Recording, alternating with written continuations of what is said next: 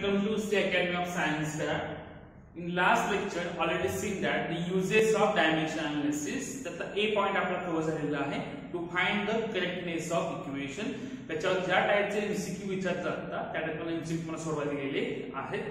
ठीक आहे. त्याच्या पुढे आपला सेकंड पार्ट आहे to establish the relationship between the related physical quantity. म्हणजे आपला हा काय लक्षात ठेवा डायमेन्शन अनालिसिस आपला यूज आहे. म्हणजे काय असतं एक तुम्हाला काय क्वांटिटी देतात सपोज ए आहे बी आहे सी आहे डी आहे आणि तुम्हाला ह्याच्यामध्ये रिलेशन शोधावं लागतं. मग ते एबीसीडी कोण असतात ते सांगतो. कोणाचं रिलेशन कोणाचे असतं ते कसं ओळखायचं ते आपल्या इथे बघायचं आहे. आता हेडिंग पुन्हा रिपीट ऐकायला काय होईल establish the relationship between the related physical quantity. म्हणजे काय असतं आपले वेगवेगळे फॉर्म्युले असतात. त्या फॉर्म्युल्यामध्ये प्रत्येकाचं रिलेशन सेम असतं असं नाही. म्हणजे फॉर एक्झाम्पल सपोज मी असं म्हणतो ए बी सी. सपोज म्हणतो ए हा डिपेंड आहे बी आणि सी वरती. प्रत्येकी मी असं म्हणणार नाही की ए इज प्रपोर्शनल टू द बी किंवा ए is proportional to the C असं प्रत्येकी मला म्हणता येत नाही. का म्हणता येत नाही काही ठिकाणी इक्वेशन असे असतात ए is inversely proportional to the बी असतात. काही ठिकाणी काय असतात ए इज डायरेक्टली प्रपोर्शनल टू काय असतात सी असतात. असे वेगवेगळे रिलेशन तुम्हाला भेटतात. असे रिलेशन भेटल्यानंतर जर तुम्हाला रिलेशन ते माहीतच नसते ते त्यांच्यावर रिलेशन कसं शोधायचं त्यासाठी हा पॉइंट आहे महत्त्वाचा लक्षात ठेवा establish the relationship between the electric physical quantity. आता हा पॉइंट येण्यासाठी लक्षात ठेवा आपल्याला डायमेन्शन पाठीमागचे प्रॉपर यायला पाहिजे तर आणि तरच आपल्याला हे इझिली सॉल्व्ह करता येईल. आता हे कसं यूज करायचं ते सांगतो. त्याच्यात मला एक्झाम्पल आहे बुक मध्ये. Suppose T be the time period of simple pendulum. Let's see the time period of simple pendulum T is depends on directly proportional. आणि वेगवेगळे काही लिहिलंय ते पण सांगतो. क्वेश्चनच्या टाइम मध्ये दोन कोड असतात शिकवा. एक ते डिपेंड्स म्हणतात किंवा ते काय असतं directly proportional to length. Length काय आहे एल हा सिंबल दाखवतो. Length of simple pendulum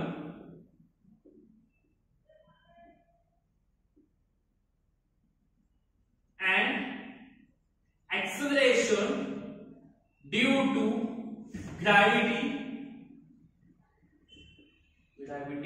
G. Then establish the relationship between T, L and small g. तुम्हाला ह्या तिन्ही मध्ये रिलेशन शोधावं लागतं. म्हणजे क्वेश्चन असा असतो for example the time period of simple pendulum T is directly proportional म्हणतील किंवा डिपेंड्स ऑन असं म्हटलं जातं. हा T हा कुणावर डिपेंड आहे हा इथं कळतं बघा की ही जी व्हॅल्यू आहे ही डिपेंड आहे याच्या पुढच्या पार्टवरती. कुठला पार्ट आहे याच्यामध्ये proportional to the length and acceleration due to gravity. म्हणजे काय असतं हा जी वर तो हा डिपेंड आहे. म्हणजे असं म्हटलं जातं की टाइम पिरियड हा एल आणि जी वरती काय आहे तो डिपेंड आहे. पण एक्झॅक्टली रिलेशन काय येतं ते आपल्याला शोधायचं आहे. तर शोधायचं बाय द डायमेन्शनल अनालिसिस. आता शोधण्याची मेथड सांगतो कसं शोधायचं ते.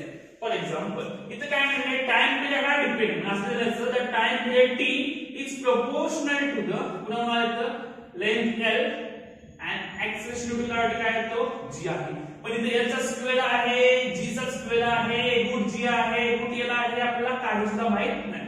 मग मी काय कन्सिडर करतो मी असं कन्सिडर करतो एल ची पॉवर किती आहे ए आहे बी ची पॉवर काय माहिती जी ची पॉवर काय माहिती बी आहे. काही बुक मध्ये त्याला एक्स म्हणतात वाय म्हणतात तरीही ते बरोबर हे असतं. मी कन्सिडर केलं तीच प्रपोर्शनल काय माझा L S to A G S to be का त्यांच्या पॉवर मला काही आहे ते माहित नाही. मग हे सॉल्व्ह करताना इथे एक सिंबल आहे काय प्रपोर्शनल चिन्ह आहे ना. जर प्रपोर्शनॅलिटी चिन्ह जर गेलं तर काय लक्षात ठेवा इज इक्वल टू आणि कॉन्स्टंट. ठीक आहे.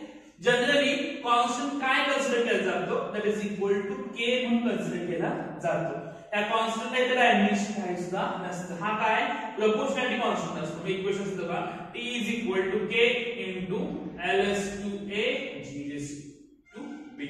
बरोबर. डायमेन्शन काढताना K चं डायमेन्शन काढायचं नाही. त्याला मी काय म्हणतो इक्वेशन नंबर फर्स्ट कन्सिडर हे करतो. ठीक आहे. आता याच्यावर मला सोडवायचं. आता सोडवायचं ते दाखवतो. पहिला पार्ट टी म्हणजे काय टाइम पिरियड आहे. त्याचं मला डायमेन्शन माहित पाहिजे. टाइम पिरियडचं डायमेन्शन काय असतं T is equal to L0 M0 T1. आता आपल्याला माहित पाहिजे. त्यापुढे काय येतं के ला डायमेन्शन आहे. हा इथंच इक्वेशन ठेवायचं आहे. पुढे कुठे कॅरी करायचा नाही. ठीक आहे. एल म्हणजे काय मला लक्षात ठेवायचं लेंथ आहे ना. लेंथचं डायमेन्शन काय येतं L is equal to LS1 M0 T0. Sorry. त्यापुढे आहे काय येतं जी म्हणजे काय एक्सेलरेशन ड्यू टू ग्रॅव्हिटी आहे. म्हणजे काय ना small g is equal to कुणाचं डायमेन्शन येतं एक्सेलरेशन डायमेन्शन येतं ते काय असतं LS1 M0 T-1. आपलं काय असतं मीटर पर सेकंड स्क्वेअर असतं ना. म्हणजे काय ना T-1 ना. त्यापुढे तुम्हाला टी एल आणि जी चे इक्वेशन भेटलेलं आहे. आता ह्या फक्त काय होईल ह्याच्यामध्ये पुट करायचं. इक्वेशन असं लिहितो मी इथं. टी चे डायमेन्शन मला काय भेटलं होतं टी चे डायमेन्शन आहे LS0 M0 T-1 that is equal to k. इथं सोडून द्या केला नंतर आपण वापरायचं आहे तो L चे डायमेन्शन काय व्हायचं L चे डायमेन्शन काय येतं LS1 M0 T-0. L चे डायमेन्शन तर पुट केल्यानंतर आता ह्याच्या डोक्यावर काय होतं a होतं ना. म्हणजे लिहिताना या ब्रॅकेटच्या डोक्यावर काय लिहायचा a लिहायचा. सिमिलर वे ना जीचं डायमेन्शन लिहायचं. जीचं काय असतं LS1 M0 T-2 म्हणजे काय नाही त्याच्या डोक्यावर p येतं b आहे ना. इथे काय डोक्यावरती b म्हणजे काय केलं टीचं डायमेन्शन हे आहे ते कॉन्स्टंट आहे. केचं पकडलेलं नाही सगळ्याच्या डोक्यावर घ्यायचं की तो एलचं काय एलचं घेतलेलं जीचं काय जीचं घेतलेलं आहे असं. ठीक आहे. त्यापुढे आता काय सांगतो मला ह्याच्या डोक्यावर काय काय वेगळं काहीच नाही. पण ह्या ब्रॅकेटमध्ये डोक्यावर माझा a आणि इथे माझा b आहे. ह्या a ने 8 मल्टिप्लाय करणे कुणाच्या पॉवर करायचं. ह्या b ने 8 मल्टिप्लाय करणे कुणाच्या पॉवर. म्हणजे इक्वेशन असं बनवायचं in bracket LS2 a into 1 म्हणजे काय बनणार a बनणार. M2 a into 0 0 बनणार. 0 into a काय बनणार तुमचा 0 बनणार plus sorry all bracket LS2 किती आहे माझा b आहे b into 1 म्हणजे काय बनणार b बनणार. b into 0 काय बनणार इथं 0 बनणार आणि b into -2 म्हणजे काय बनणार T-2 -2b असं इक्वेशन बनलेलं आहे. आता हे दोन्ही वेगवेगळ्या ब्रॅकेट मध्ये आहे. एका ब्रॅकेट मध्ये लिहायचं म्हणजे काय असं त्याच्या पॉवरची ऍडिशन होते. म्हणजे इक्वेशन लिहायचं म्हटलं तर हे इक्वेशन आहे सगळे घेतो पहिल्यांदा. इथं काय आहे LS0 M2 0 T-1 that is equal to इथला बघा इथे h पॉवर किती आहे a आहे. इथे h पॉवर किती आहे b आहे. म्हणजे इथं असणार L is equal to a plus b. पुढे m ची पॉवर किती आहे 0. m ची पॉवर किती आहे माझी 0 म्हणजे काय नाही M/0. पुढे t ची पॉवर किती आहे माझी इथं 0 आहे. इथे किती ची पॉवर किती आहे -2b आहे. म्हणजे काय ना T/0 -2b बरोबर.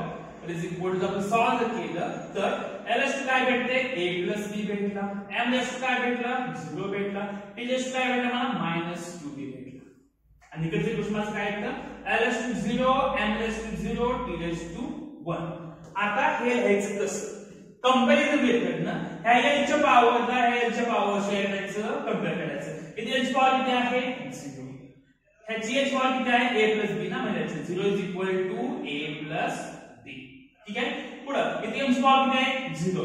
इथे m ची पॉवर किती आहे 0 आहे. म्हणजे हे लिहिलं तर चालतं नाही ते चालतं. पुढे इथे t ची पॉवर किती आहे 1 आहे ना. इथे किती आहे -2b. इथे दुसरं मी 1 is equal to -2b. Correct आहे का. ठीक आहे. तुम्हाला तीन इक्वेशन भेटलेली आहेत. त्याला वाटल्यास इक्वेशन फर्स्ट म्हणते ह्याला इक्वेशन मी काय म्हणतो सेकंड कन्सिडर करतो. इक्वेशन माझं काय येतं थर्ड.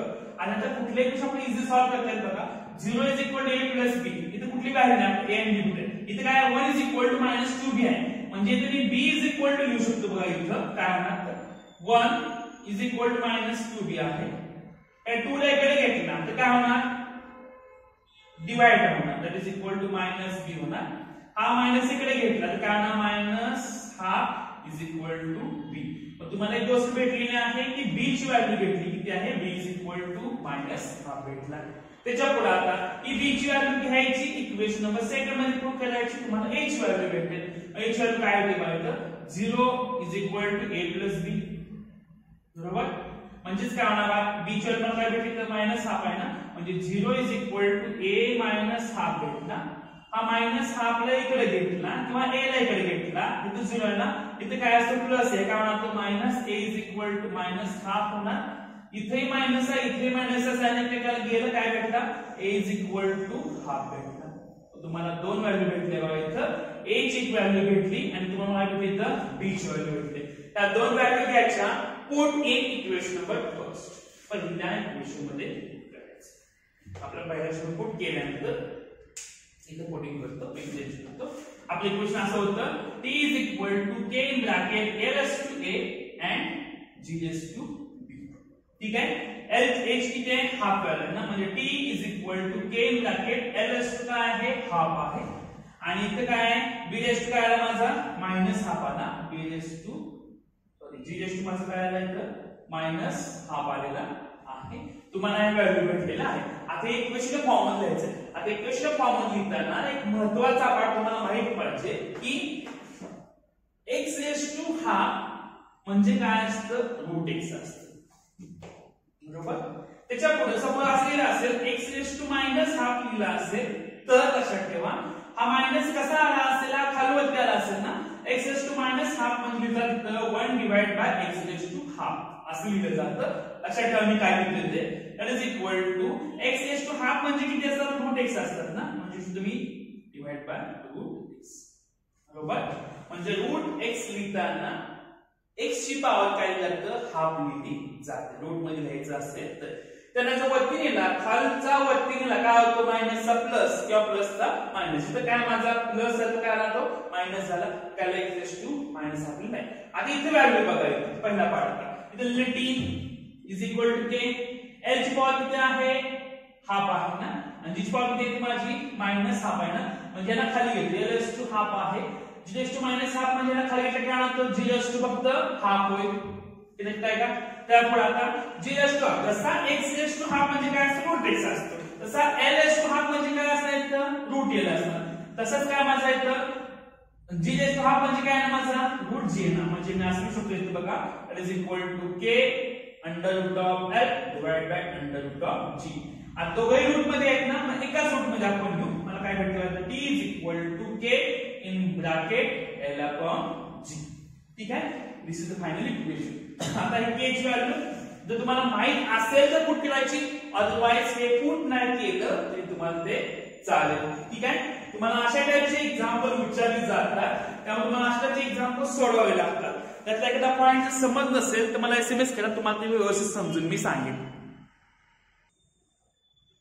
नेक्स्ट एक्झाम्पल बघा काय दिलेलं आहे एक्झाम्पल सोडवायचे आहे तुम्हाला मी दोन सोडून देतो ऑलरेडी पहिले सोडून दिलेलं आहे तुम्हाला तीन एक्झाम्पल सोडून दिले तुम्हाला बाकीचे 7 ते 8 एक्झाम्पल होमोसाठी दिलेले आहेत ती एक्झाम्पल कंप्लीट करणे आणि ते मला सेंड करणार आहे आपलं जे टेस्ट आहे त्या टेस्टला आजच्या लेक्चर पण ते सिलेबस असेल ठीक आहे पहिला पार्ट आता काय दिलं एक्झाम्पल बघा the velocity v of the ball falling freely under gravity म्हणजे काय सांगितलं मला तर velocity v सांगितलेली आहे म्हणजे ती velocity v दाखवलेली आहे पुढे काय म्हणते of the ball falling under the gravity म्हणजे बॉल वरून फेकल्यानंतर त्याची कंडिशन आहे is proportional to g raised to a and h raised to b महत्त्वाचा पाठ आपला हे कुठनं काय पाडायचं कुठनं पाडायचं ते पडू दे फक्त आपलं एवढं काय बघायचं कोण कुणाला प्रोपोर्शनल इथं प्रोपोर्शनल कुणाला लक्षात ठेवायचं की v velocity v प्रोपोर्शनल कुणाला येतं g raised to a and h raised to b ला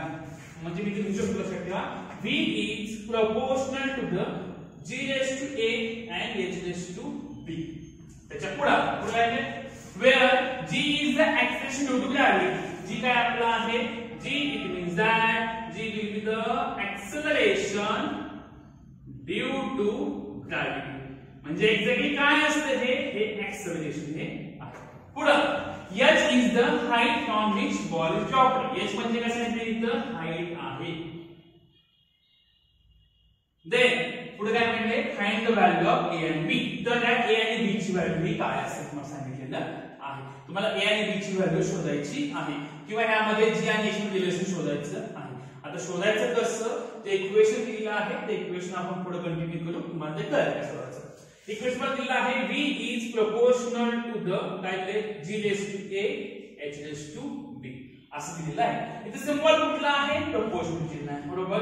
मग हा गेला काय करतो तुम्हाला इज इक्वल टू आणि कॉन्स्टंट तर कॉन्स्टंट काय पकडतो केस कन्सिडर करतो म्हणजे लिहू शकतो इथे v इज इक्वल टू आणि constant g raise to a h raise to b याला मी काय कन्सिडर करतो इक्वेशन नंबर फर्स्ट. ठीक आहे. त्याच्या पुढे आता महत्त्वाचा पार्ट आपल्याला इथे आता डायमेन्शन लिहायचं. पहिला v म्हणजे वेलोसिटी डायमेन्शन काय असतं v is equal to l/1 m/0 d/-1 पुढे g म्हणजे एक्सेलरेशन आहे g is equal to √l/1 m/0 d/-2 h म्हणजे हाईट आहे ना हाईटचं डायमेन्शन म्हणजे काय येत असते l/1 m/0 d/-0 बरोबर.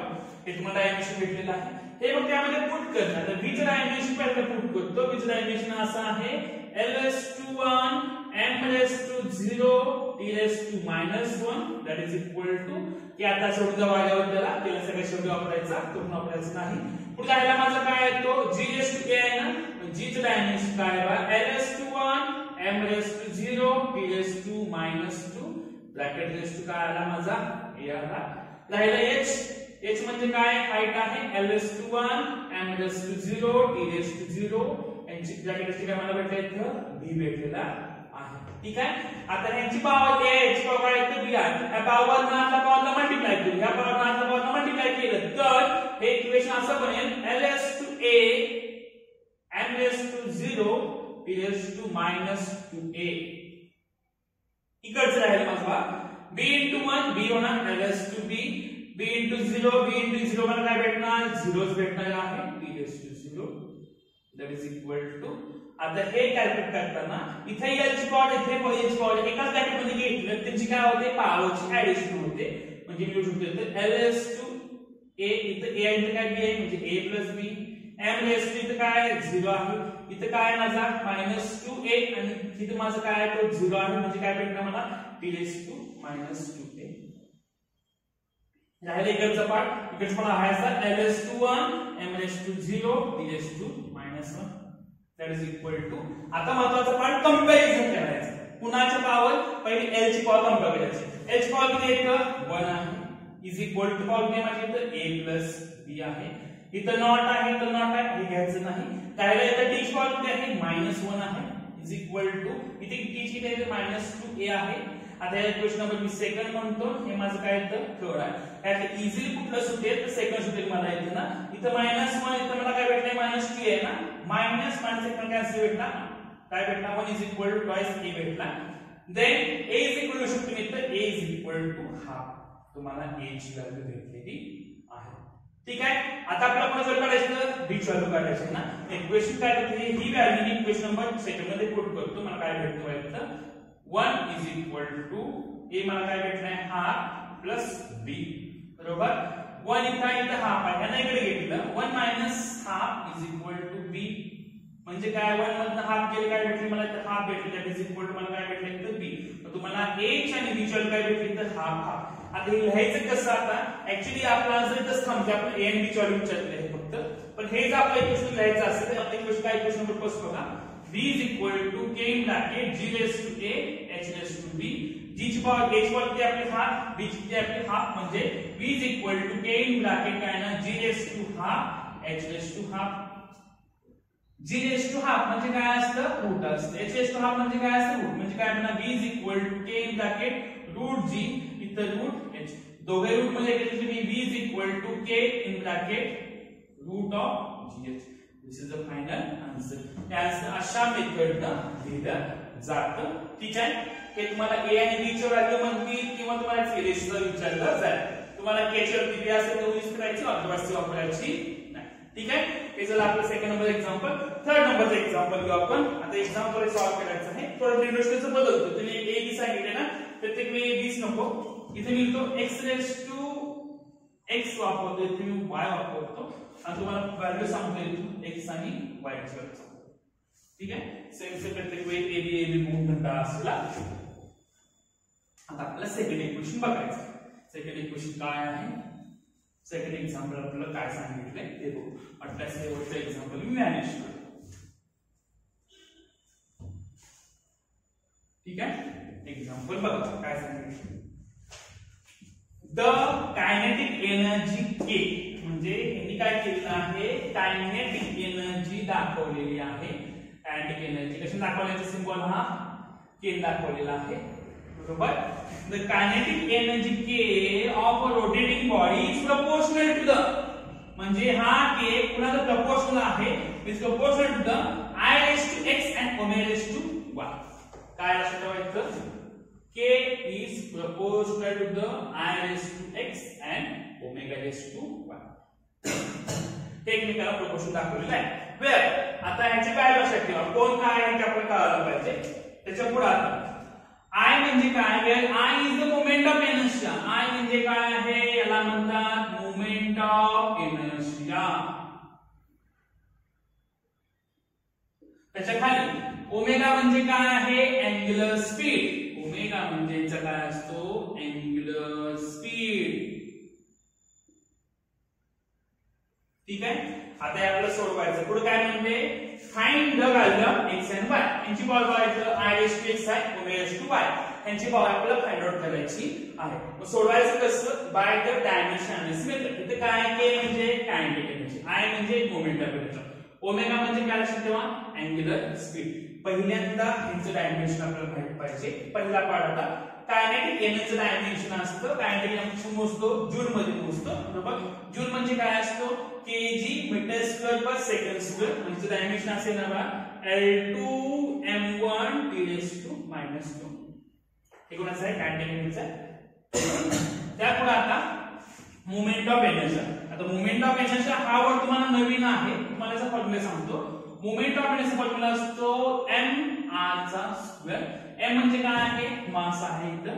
म्हणजे काय आहे, L/0 m/1 t⁻². पुढे r म्हणजे रेडियस आहे. म्हणजे काय लक्षात ठेवा, L/1 m/0 t⁻². त्याचा स्क्वेअर म्हणजे हेच मी लिहू शकतो बाय इथं, L/0 m/1 t⁻² into L/2 m/0 t⁻². काय इथं पुढे मल्टिप्लाय केल्यानंतर यांची पावर देत होता. इथं 0 आहे, इथं 2 आहे, L/2 आलं, m/1 0 आहे, m/1 आला, t⁻² काय तर 0 आलेला आहे. ठीक आहे.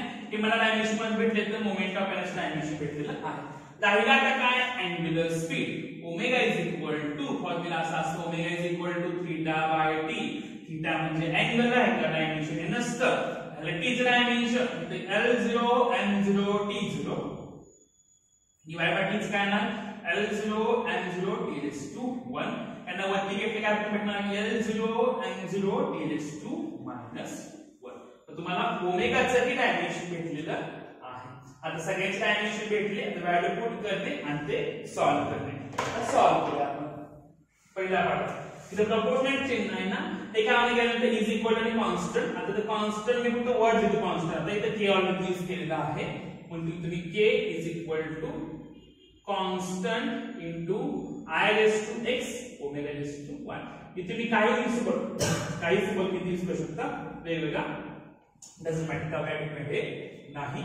आता के म्हणजे काय आहे, कायनेटिक एनर्जी. त्याला मी इक्वेशन नंबर फर्स्ट कन्सिडर करतो. कायनेटिक एनर्जी, कायनेटिक डायमेन्शन इथे मिळतं. डायमेन्शन आहे L2 m1 t⁻². That is equal to constant. हे नंतर आपण इक्वेशन यूज करायचं, कॉन्स्टंट काय घ्यायचं नाही. त्याला आय रेस टू म्हणजे आय म्हणजे मोमेंट ऑफ एनर्जी आहे, L2 m1 t⁻² bracket raise to x. ओमेगाचं काय आहे, इथे लिहिलं आहे बघा इथं, L/0 m/0 t⁻⁻1 bracket raise to काय माझा y आला.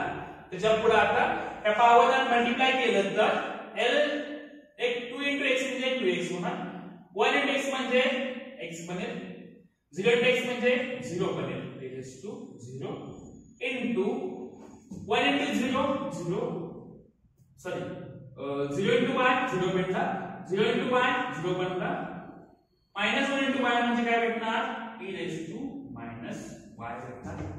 ठीक आहे. आता हे व्हॅल्यू वेगवेगळ्या ब्रॅकेट मध्ये आहे, एका ब्रॅकेट मध्ये घेऊ. L ची पॉवर आहे L/2x आहे, इथे पॉवर किती आहे, इथे नॉट आहे, हे नाही पॉवर किती चाललं असतं. m ची पॉवर किती आहे बघा, m ची पॉवर इथे x आहे, इथे किती आहे नॉट आहे. पुढे t ची पॉवर किती आहे, इथे 0 - y आहे. इकडचं इक्वेशन आहे माझं L2m1 T⁻⁻⁻⁴. This is the kinetic energy. आता मला जे बनणार आहे ते इक्वेशन बघूया आपण. आता माझी इक्वेशन अशी बनतात.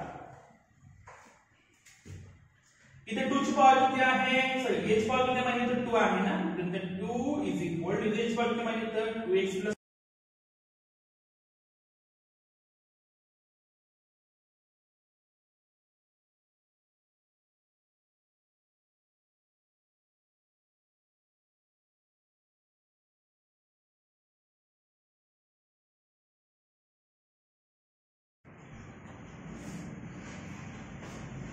काय आहे तुम्हाला तर 2 इज इक्वल टू x भेटला, 1 इज इक्वल टू मला काय भेटला x भेटला, आणि मायनस 2 इज इक्वल टू काय भेटला मला तर मायनस y भेटला.